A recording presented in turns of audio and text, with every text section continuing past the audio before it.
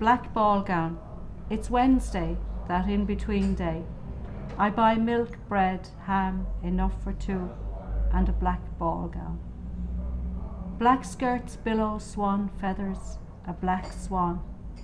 Rare sighting among old jumpers, reeds of widow's weeds in the second-hand clothes shop. Old shoes with loose tongues bring to mind gossiping women in Mr. Bohannon's. At least that's how the name sounded to a child, sorting through the rubble of others' leavings, searching out what was worth keeping, the way Mr. Bohannon must have sorted through the rubble of Europe. I want to bury my head in its folds, smell the smell of tull.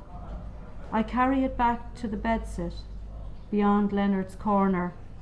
A stream of black flows through my arms, through the mouth of a paint-peeling door, number 8, up the stairs and into the one room I share with my sister, where we sleep and cook and dream.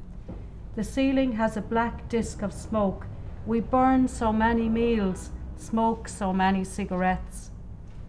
My black ball gown hangs across the wardrobe for the whole of the year I stay in that flat.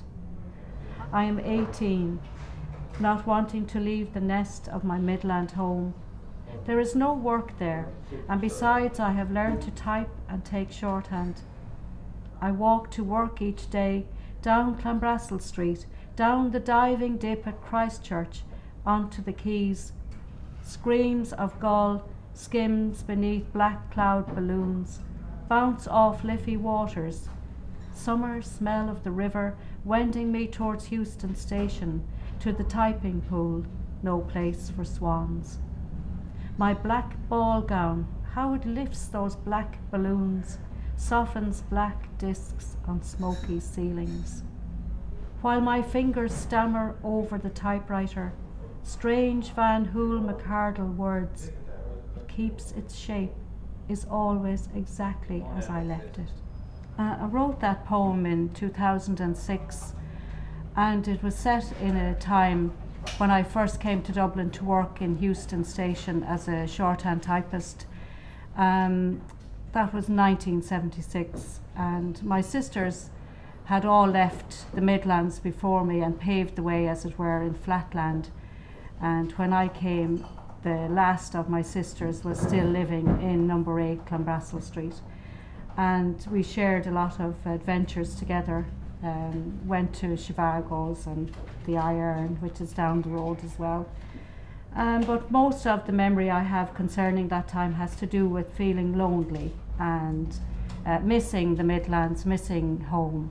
And the black ball gown that I bought that day in the second-hand shop, which is now gone from Clanbrassil Street, seemed to encapsulate something otherworldly, something that I could only aspire to as a young girl, not having much education at the time and coming to work as a shorthand typist. That time we didn't have very big ambitions, so the black ball gown seemed to offer a glimpse of another world that was excluded from me.